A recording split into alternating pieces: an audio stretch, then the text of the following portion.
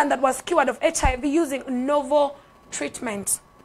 Now this one, initially we've only had two cases of people that were, cured from HIV, and now she becomes the third of the two that we had that was also cured, and this happened in the USA.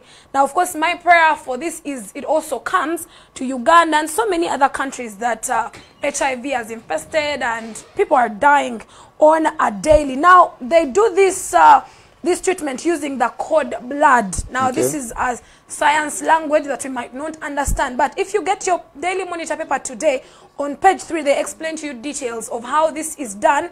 But I think it is exciting news that, if people can now get the cure for this, at least we will have so many of our young people and the older ones not dying from this when we have the cure. So, this woman, she was of mixed race, and of course, like I said, she is the third person that has gotten cured of HIV/AIDS. So we are praying this, gets into these other countries, Uganda mostly. Now, we all remember the incident that happened at